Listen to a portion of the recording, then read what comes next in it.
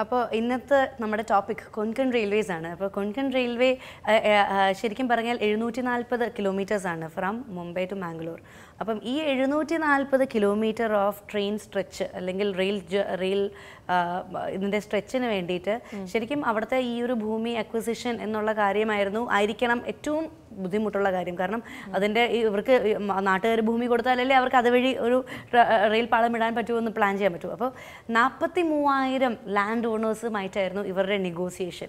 അപ്പോൾ ശരിക്കും ഒത്തിരി അധികം പേര് പറഞ്ഞു ഇല്ല എന്താണ് അപ്പോൾ ഈ എക്കോളജിസ്റ്റുകളും എല്ലാം പുറത്ത് പൊങ്ങി വരികയും പറ്റില്ല, ഇത് നമ്മുടെ ശരിക്കും നമ്മുടെ ഈ ഒരു സ്ഥലത്ത് നമുക്ക് വേണ്ട എന്നുള്ളത് ഭയങ്കര പ്രതിഷേധങ്ങളുമൊക്കെ ഉള്ള സമയത്ത് റെസിസ്റ്റൻസ് അതീവമായിരുന്നു. അതേസമയം കുറേയധികം ഫാമിലീസ് ശരി ഇത് നമ്മുടെ നാടിൻ്റെ വികസനത്തിന് വേണ്ടിയിട്ടാണ് എന്ന് പറഞ്ഞിട്ട് വോളണ്ടിയർലി ഭൂമി കൊടുത്തിട്ടുള്ള ഫാമിലീസും ഉണ്ട്. അങ്ങനെ ഈ 43,000 ആൾക്കാരുമായിട്ടുള്ള നെഗോസിയേഷന് മാത്രം എടുത്തു ഒരു വർഷം. ഈ 704 കിലോമീറ്ററോളം നീണ്ടു കിടക്കുന്ന ഇത്രയും മനോഹരമായ ഒരു കൊങ്കൺ റെയിൽവേ പോയിട്ടുണ്ടോ? ഇല്ല, ഞാനും പോയിട്ടില്ല. ഒരുപാട് ഗൂഗിളിലെ ഇമേജസ് ഒക്കെ നോക്കുമ്പോൾ വളരെ മനോഹരമായിട്ടുള്ള ഒരു വഴി തന്നെ. നമുക്ക് പോകാൻ സാധിച്ചിട്ടില്ല. അപ്പോൾ ഇത് കേൾക്കുന്നവരെങ്കിലും നമ്മളിങ്ങനെ കൊതിച്ചിരിക്കുമ്പോൾ നിങ്ങളെ കൂടെ കൊതിപ്പിക്കാം എന്നുള്ള ആഗ്രഹത്തിലാണ്. സെഗ്മെന്റിലേക്ക് പോവുകയാണ്. അടുത്ത സെഗ്മെന്റ് പ്രണവം.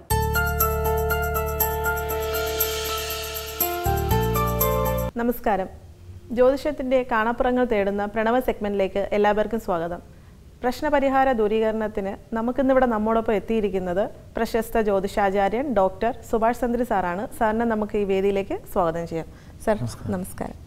ജ്യോതിഷപരമായിട്ടുള്ള സംശയങ്ങൾ ദൂരീകരിക്കാനായിട്ട് പോകുമ്പോൾ ഡേറ്റ് ഓഫ് ബർത്ത്, നക്ഷത്രം, സമയം ഇതൊക്കെ പറഞ്ഞു കൊടുക്കാറുണ്ട്. അങ്ങനെ നോക്കുന്നതാണോ അതോ പ്രശ്നപരിഹാരം മാത്രം നോക്കുന്നതാണോ ശരി? ചിലർക്ക് നാൾ മാത്രം പറഞ്ഞു കൊടുത്താൽ മതിയാവും, ചിലർക്ക് ഡേറ്റ് ഓഫ് ബർത്തും ടൈമും ഏത് സ്ഥലത്താണ് ജനിച്ചത് ഇതെല്ലാം വിശദീകരിക്കേണ്ടി വരും. അപ്പോൾ ഒരു പ്രശ്നപരിഹാരമായി പോകുമ്പോൾ പ്രശ്നം നോക്കുന്നതും ഈ ഡേറ്റ് ഓഫ് ബർത്ത് നാളും സമയവും കൃത്യമായി പറയുന്നതും തമ്മിലുള്ള വ്യത്യാസം അതാണോ അവിടെ അത്യാവശ്യം? എന്താണ് സംഭവിക്കുന്നത് വെച്ചാൽ നമ്മൾ ഇതിനു മുമ്പ് പല എപ്പിസോഡുകളിലും പറഞ്ഞിട്ടുണ്ട്, നമ്മൾ ജാതകം നോക്കുന്നതിന് വേണ്ടിയിട്ട് മാത്രമാണ് ഡേറ്റ് ഓഫ് ബർത്ത് സമയമെല്ലാം നോക്കുന്നത്. ജാതകം അതായത് ഒരു മനുഷ്യൻ്റെ ജാതകം എന്ന് പറയുന്നത് നമുക്കൊരു ഭൂമി ഉണ്ടെങ്കിൽ അതിൻ്റെ ഒരു ആധാരം, ആ ഭൂമിയുടെ ആധാരമാണ്. അതേപോലെ നമ്മളുടെ ജീവിതത്തിൻ്റെ ആകത്തുകയാണ് ജാതകം. നമ്മൾ ജനിക്കുമ്പോൾ മുതൽ മരണം വരെയുള്ള നമ്മുടെ തൊഴിൽ, വിദ്യാഭ്യാസം, തൊഴിൽ, വിവാഹം, ജീവിത രീതികൾ, സ്വഭാവം ഇതെല്ലാം ജാതകത്തിൽ നിന്നാണ് ചിന്തിച്ചെടുക്കേണ്ടത്. അപ്പോൾ ഡേറ്റ് ഓഫ് ബർത്ത് സമയം ചോദിക്കുക എന്ന് പറഞ്ഞാൽ ഇന്നത്തെ കാലഘട്ടത്തിൽ നവീന ഉപകരണങ്ങൾ, അതായത് മൊബൈൽ ഇങ്ങനെയുള്ള ഉപകരണങ്ങളിലൂടെ ഡേറ്റ് ഓഫ് ബർത്ത് സമയം പറയുമ്പോൾ തന്നെ നമുക്ക് തലക്കുറി, ഗ്രഹനില എന്ന് പറയുന്ന സാധനം ജോലിസിന് കിട്ടാൻ വേണ്ടിയിട്ട് ഡേറ്റ് ഓഫ് ബർത്ത് ടൈം പറയുന്നു. അത് വെച്ചിട്ട് ഇതല്ലേ നാള്, ആ ഒരു രീതിയിലേക്കാണ് ശരിക്കും ഉദ്ദേശിക്കുന്നത്. അപ്പോൾ ജനത്തിന് പറ്റുന്ന ഒരു അബദ്ധം എന്താണെന്ന് വെച്ചാൽ സാധാരണ രീതിയിൽ നമുക്ക് വളരെ ബുദ്ധിമുട്ടുകൾ, സാമ്പത്തിക ബുദ്ധിമുട്ട്, അല്ലെങ്കിൽ കുടുംബത്തെ കലഹം, അല്ലെങ്കിൽ കുട്ടികൾക്ക് ജോലി ശ്രമിച്ചിട്ട് നടക്കുന്നില്ല, വിവാഹത്തിന് നടക്കുന്നില്ല, അല്ലെങ്കിൽ രോഗങ്ങൾ മാറുന്നില്ല, ഇങ്ങനെയുള്ള പ്രശ്നങ്ങൾ വന്നു കഴിയുമ്പോൾ അതിന് ജാതകം നോക്കിയിട്ട് പ്രത്യേകിച്ചൊരു കാര്യമില്ല. കാരണം ജാതകം നോക്കുന്നത് കുട്ടിയുടെ വിദ്യാഭ്യാസം എവിടം വരെ എത്തും, അല്ലെങ്കിൽ വിവാഹത്തിൻ്റെ സമയം, അല്ലെങ്കിൽ ഏത് രീതിയിലുള്ള വരനെയാണ് വേണ്ടത്, അതേപോലെ തൊഴിൽ, ഇതെല്ലാം അറിയുന്നതിന് വേണ്ടിയാണ് ജാതകം നോക്കുന്നത്. അപ്പോൾ നമുക്ക് പ്രശ്നമാണ്, അതായത് മുമ്പ് പറഞ്ഞ രീതിയിലുള്ള രോഗദുരിതങ്ങൾ, സാമ്പത്തിക ബുദ്ധിമുട്ടുകൾ, പിന്നെ കുടുംബകലഹം, ഇതെല്ലാം പ്രശ്നമാണ്. അപ്പോൾ ഇത് രണ്ടാണ്. ആദ്യം നമ്മൾ പല എപ്പിസോഡുകളിലും പറഞ്ഞിട്ടുണ്ട്, ഈ പ്രേക്ഷകർ മനസ്സിലാക്കേണ്ട ഒരു കാര്യം, പ്രശ്നചിന്ത വേറെ, ജാതക ചിന്ത വേറെ, ഡിഫറൻസ് ആണ്. രണ്ടാണ്. അതായത് പകല് എന്ന് പറയുന്നത് രാത്രി എന്ന് പറയുന്ന പോലെ. പകല് എന്ന് പറയുമ്പോൾ നമുക്ക് വേറെ ലൈറ്റിൻ്റെ ഒന്നും ആവശ്യമില്ല, എല്ലാം സൂര്യ വെളിച്ചത്തിൽ തന്നെ കാര്യങ്ങളെല്ലാം നടക്കും. രാത്രി ആണെങ്കിൽ മറ്റുള്ള ലൈറ്റ് ക്രമീകരണങ്ങൾ നമ്മൾ റെഡിയാക്കുന്ന ലൈറ്റുകൾ തന്നെ വേണം. അപ്പം അത്ര വ്യത്യാസമുണ്ട്. അപ്പോൾ ഇതിൽ എന്താണ് സംഭവം എന്ന് പറഞ്ഞാൽ, ഒരു ജാതക ചിന്ത എന്ന് പറഞ്ഞാൽ ജാതകത്തിൽ എവിടം വരെ എത്താനുള്ള യോഗമുണ്ട്. തൊഴിലായാലും വിവാഹമായാലും സ്വഭാവമായാലും സമ്പത്തായാലും എല്ലാം ജാതകം കൊണ്ട് ചിന്തിച്ച് പറയും. അപ്പോൾ അതേപോലെ നമുക്ക് ബുദ്ധിമുട്ട് നേരിടുന്നുണ്ടെങ്കിൽ ഈ ജാതകത്തിന് അവിടെ ഒരു പ്രസക്തി ഇല്ല. കാരണം നമുക്ക് പ്രശ്നം എന്ന് പറയുന്നത് നമുക്ക് രോഗം വന്നു എന്നുള്ള പോലെയാണ്. നമ്മളൊരു രോഗിയാണ്. അപ്പോൾ ഈ രോഗം മാറണമെങ്കിൽ ഡോക്ടറെ കാണണം. ആ ഡോക്ടറാണ് ശരിക്കും ജ്യോത്സ്യൻ. അപ്പോൾ ഇത് നമ്മൾ പല എപ്പിസോഡുകളിലും പറഞ്ഞിട്ടുണ്ട്. പക്ഷേ ജനം തെറ്റിദ്ധരിക്കുന്നത് ഈ ജാതകം കൊണ്ട് ചെന്നിട്ട് എൻ്റെ വീട്ടിൽ വളരെ കലഹമാണെന്ന് പറഞ്ഞാൽ ഈ ജാതകത്തിൽ നിന്ന് ഒരിക്കലും ഈ കലഹം കണ്ടുപിടിക്കാൻ പറ്റില്ല. കലഹം കണ്ടെത്തണമെങ്കിൽ അതിന് പ്രശ്നം തന്നെ വയ്ക്കണം. പ്രശ്നം എന്ന് പറഞ്ഞാൽ ഇപ്പോൾ നമ്മൾ ഒറ്റരാശി വയ്ക്കുന്നവരുണ്ട്, താമ്പൂല പ്രശ്നം വയ്ക്കുന്നവരുണ്ട്, അഷ്ടമംഗലം വയ്ക്കുന്നു, അങ്ങനെ പല രീതിയിലുണ്ട്. ഇപ്പോൾ ഞങ്ങളുടെ അടുത്ത് തന്നെ ഒരു 13-14 വിധത്തിൽ ഞങ്ങൾ തന്നെ പ്രശ്നം നോക്കുന്നുണ്ട്. അപ്പോൾ ഇതിന് നമുക്ക് രാശി തന്നെ വേണമെന്നൊരു നിർബന്ധമില്ല. ഉദയം കൊണ്ട് ചിന്തിക്കാം. ഉദയ ആരൂഢ ചന്ദ്രാനാം എന്നാണ് പ്രമാണം. ഉദയം കൊണ്ടും ആരൂഢം കൊണ്ടും ചന്ദ്രനെ കൊണ്ടും ചിന്തിക്കാം. ഉദയാരൂഢ ചന്ദ്രനാം. പിന്നെ അതുകൂടാതെ തന്നെ ചാർത്തു തൽക്കാല ചന്ദ്രനെ എന്നുള്ളൊരു പ്രമാണമുണ്ട്. തൽക്കാല ചന്ദ്രനെ കൊണ്ടും ചിന്തിക്കാം. അപ്പോൾ തൽക്കാല ചന്ദ്രൻ എന്താണെന്ന് വെച്ചാൽ ഇന്നുള്ള ആസ്ട്രോളജർമാർക്ക് ഇത് എന്താണെന്ന് പോലും അറിഞ്ഞൂടാ. തൽക്കാല ചന്ദ്രൻ എവിടെ നിൽക്കുന്നു അത് വെച്ചിട്ട് വേണം ചിന്തിക്കാൻ. അപ്പോൾ കോമൺ ആയിട്ട് ഒരു ആസ്ട്രോളജർ ചിന്തിക്കുന്നത് ഇന്ന് രോഹിണി നക്ഷത്രമാണെങ്കിൽ ചന്ദ്രൻ ഇടവൻ രാശിയിൽ നിൽക്കുകയാണ്. ആ രീതി വെച്ചിട്ടാണ് സാധാരണ ആസ്ട്രോളജർ ചിന്തിക്കുക.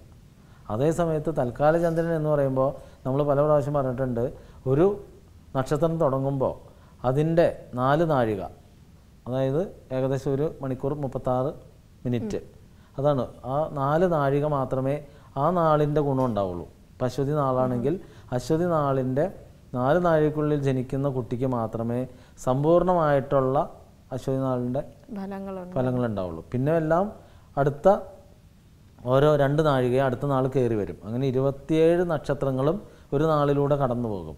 അതുകൊണ്ടാണ് ഒരേ നക്ഷത്രത്തിൽ ജനിച്ചവർക്ക് ഭിന്ന സ്വഭാവം. അപ്പോൾ ഇതൊക്കെ പറ്റുന്നതെന്ന് വെച്ചാൽ പലരും യുക്തിവാദികളൊക്കെ ഈ ആസ്ട്രോളജിയൊക്കെ അതിനിശ്ചിതമായിട്ടൊക്കെ വിമർശിക്കാറുണ്ട്.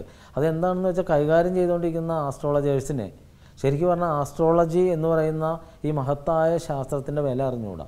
അതായത് ആനയ്ക്ക് ആനയുടെ വലിപ്പം അറിയില്ല എന്ന് നമ്മൾ ഉദാഹരണം പറയുന്ന പോലെ. എന്താണെന്ന് വെച്ചാൽ ഇപ്പോൾ നമ്മൾ പറയുന്നുണ്ട് ശാസ്ത്രം വളരെ കണ്ട് വികസിച്ചു കഴിഞ്ഞു. അതായത് പണ്ട് കാലങ്ങളിൽ മഹർഷിമാർക്ക് മാത്രം ഉണ്ടായിരുന്ന ഒരു വിദ്യയാണ് ഈ ഇപ്പോൾ നമ്മൾ മൊബൈലിലൂടെ ഉപയോഗിക്കുന്നത്. പണ്ട് കാലങ്ങളിൽ നമ്മുടെ ഭാരതീയ മഹർഷിമാർ, ഇപ്പോൾ കാശ്മീരിലുള്ള ഒരു മഹർഷി കേരളത്തിലുള്ള ഒരു മഹർഷിയായിട്ട് അവർ മനസ്സിലൂടെ ടെലിപ്പതിക്കായിട്ട് അവർ സംസാരിക്കുമായിരുന്നു. ആ ഒരു വിദ്യ ഇന്ന് ശാസ്ത്രത്തിലൂടെ എല്ലാ ജനങ്ങൾക്കും ഈസി ആയിട്ട് പ്രയോഗിക്കാവുന്ന രീതിയിലേക്ക് കൊണ്ടുവന്നു. അപ്പോൾ ആ ശാസ്ത്രത്തിന് നമ്മൾ സമ്മതിച്ചു. അപ്പോൾ ഇത് തന്നെ പണ്ട് കാലങ്ങളിൽ ഇങ്ങനെയുള്ള യോഗികൾക്ക് മാത്രമേ സാധിച്ചിരുന്നുള്ളൂ ഈ സംഭവം. അപ്പോൾ ഇത് സാധാരണക്കാർക്ക് എല്ലാവർക്കും ഉപയോഗിക്കാൻ പറ്റും. അത് ശാസ്ത്രത്തിൻ്റെ വിജയം. അപ്പോൾ ഇവിടെ ഈ സാമ്പ്രദായിക ശാസ്ത്രം എന്ന് പറഞ്ഞ് പുറന്തള്ളി കളയുന്ന ഈ ശാസ്ത്രത്തിന് വേറൊരു ഗുണം കൂടിയുണ്ട്. ഇപ്പോൾ അമേരിക്കയിലുള്ള ഒരാളാണ്, അയാളുടെ പ്രശ്നം നമുക്ക് ഇവിടെ ഇരുന്നിട്ട് ചിന്തിക്കാം, ഇവിടെ ഇരുന്നിട്ട് പറയാം. അയാളുടെ ഇപ്പോഴത്തെ അവസ്ഥ കാര്യങ്ങളെല്ലാം നമുക്ക് പറയാം. അതേപോലെ ഇപ്പോൾ അമേരിക്കയിൽ അല്ലെങ്കിൽ ലണ്ടനിലുള്ള ഒരു വാഹനം കേടായി കിടക്കുകയാണ്. ഈ വാഹനത്തിൻ്റെ ഏത് ഭാഗത്താണോ കേട് അത് നമുക്ക് ഇവിടെ ഇരുന്ന് പറയാം. അത് വേറെ ഏതെങ്കിലും ഒരു ശാസ്ത്രത്തിന് പറയാൻ പറ്റുമോ? അപ്പോൾ ശാസ്ത്രം എത്ര കണ്ട് വളർന്നെങ്കിലും ഈ സാമ്പ്രദായിക ശാസ്ത്രം, അന്ധവിശ്വാസം എന്ന് പറയുന്ന ഇതുകൊണ്ട് ഈ പറഞ്ഞ കാര്യമെല്ലാം സാധിക്കും. അപ്പോൾ സാധിക്കാമെന്ന് പറഞ്ഞാൽ ആ രീതിയിലേക്ക് ചിന്തിക്കുന്ന രാഷ്ട്രീയർക്ക് സാധിക്കുള്ളൂ. അല്ലാതെ കണ്ട് സാധാരണ രീതിയിൽ നമ്മൾ മുമ്പേ പല പ്രാവശ്യം പറഞ്ഞിട്ടുണ്ട്, പലർക്കും വരുന്ന ഒരു അബദ്ധം, പലരും പ്രൊഫഷനെല്ലാം കഴിഞ്ഞിട്ട് റിട്ടയർമെൻറ്റിന് ശേഷമൊക്കെ ആസ്ട്രോളജി പഠിക്കാൻ വരുന്നു. അങ്ങനെ പഠിച്ചു പോകും. പിന്നെ കുറേ ഗ്രന്ഥങ്ങളൊക്കെ റെഫർ ചെയ്യും. ആ രീതിയിലേക്ക് പിന്നെ പലർക്കും അതേപോലെ പറ്റുന്നൊരു അബദ്ധം എന്താണെന്ന് വെച്ചാൽ വളരെ തിരക്കാണ്. ഇന്ന് ഈ കാലഘട്ടത്തിൽ ഈ ആസ്ട്രോളജി എന്ന് പറയുമ്പോൾ ഒത്തിരി ജനങ്ങൾ ഇതിനെ ആശ്രയിക്കുന്നുണ്ട്.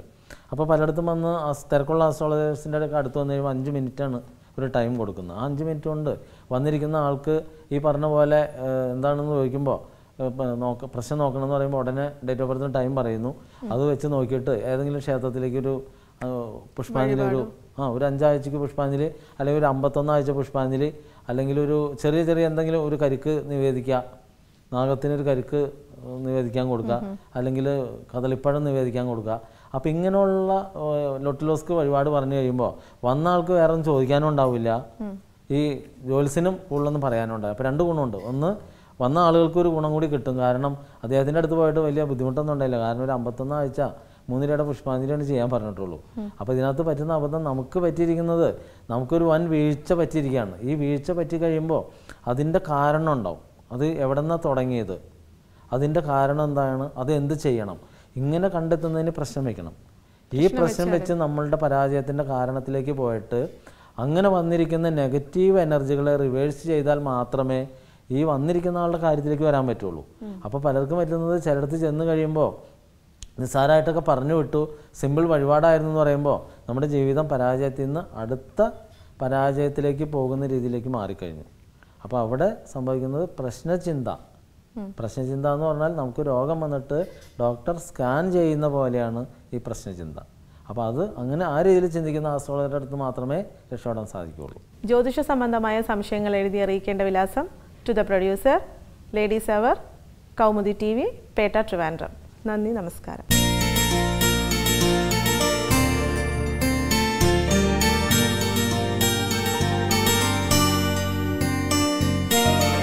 അപ്പോൾ ഇന്ന് നമ്മൾ പ്രധാനമായിട്ടും സംസാരിച്ചത് കൊങ്കൺ റെയിൽവേ പാതയെക്കുറിച്ചായിരുന്നു, അല്ലെങ്കിൽ ആ റെയിൽവേ പാതയുടെ സൗന്ദര്യത്തെക്കുറിച്ചായിരുന്നു. നമുക്ക് പോകാൻ സാധിച്ചിട്ടില്ലെങ്കിൽ പോലും നമ്മൾ വായിച്ചറിഞ്ഞ അറിവുകളിൽ നിന്ന്, അല്ലെങ്കിൽ കണ്ട ചിത്രങ്ങളിൽ നിന്ന്, കണ്ട വീഡിയോകളിൽ നിന്ന് കിട്ടിയ എല്ലാ വിവരങ്ങളാണ് നമ്മൾ ഇന്ന് എല്ലാവർക്കുമായിട്ട് പങ്കുവച്ചത്. അപ്പൊ തന്നെ അതിന്റെ പേര് തന്നെ, കൊങ്കൺ റെയിൽവേയുടെ പേര് തന്നെ അറിയപ്പെടുന്നത് എവർഗ്രീൻ റെയിൽ ഓഫ് ഇന്ത്യ എന്നാണ്. അപ്പൊ അത് പറയുമ്പോൾ തന്നെ നമുക്കറിയാം ഒരു നിത്യഹരിത മഴക്കാടുകളുടെയൊക്കെ ഒരു ഭംഗി ആ പേരിൽ തന്നെ ഒളിഞ്ഞിരിക്കുന്നുണ്ട്. തീർച്ചയായിട്ടും. അത് മാത്രമല്ല 2000-ഓളം പാലങ്ങളും പിന്നെ 17 ടണലുകളും ഇത്രയും അധികം ടണലുകളും എല്ലാം ഉൾപ്പെടുന്ന ഈ ഒരു യാത്ര ശരിക്കും അത്രയും അധികം വാട്ടർ ബോഡീസ് ഉള്ളതുകൊണ്ടായിരിക്കുമല്ലോ അത്രയും അധികം പാലങ്ങളുള്ളത്. അപ്പോൾ ഈ ഒരു സ്ട്രെച്ച് ഏറ്റവും നമ്മുടെ ഇന്ത്യയുടെ മനോഹാരിത, ഈ സദേൺ സൈഡ്, അതായത് വെസ്റ്റ് ആൻഡ് സൗത്ത് ഉൾപ്പെടുന്ന ഈ ഒരു സൈഡിൻ്റെ ഏറ്റവും സത്യമായ ആ ഒരു സൗന്ദര്യത്തെ ഒപ്പിയെടുക്കുന്ന ഒരു യാത്ര തന്നെയാണ് നമുക്ക് ഉറപ്പാണ്. അതെ, അപ്പൊ ഞങ്ങൾ ഏതായാലും ഉടൻ പോകാൻ തീരുമാനിച്ചിട്ടുണ്ട്. എല്ലാവരും പോകാൻ ശ്രമിക്കുക. അതെ അതെ, നിങ്ങൾ ആരെങ്കിലും പോകുന്നെങ്കിൽ നമുക്ക് അതിനെക്കുറിച്ച് അതിനുള്ള വിവരങ്ങൾ എഴുതി ഒരു കത്തും അയച്ചാൽ നന്നായിരിക്കും. അതുകൊണ്ട് അങ്ങനെ പറഞ്ഞുകൊണ്ട് ഇന്നത്തെ എപ്പിസോഡ് പൂർത്തിയാക്കുകയാണ്. മറ്റൊരു വിഷയവുമായി നമ്മൾ വീണ്ടും എത്തും. അതുവരെ നന്ദി, നമസ്കാരം.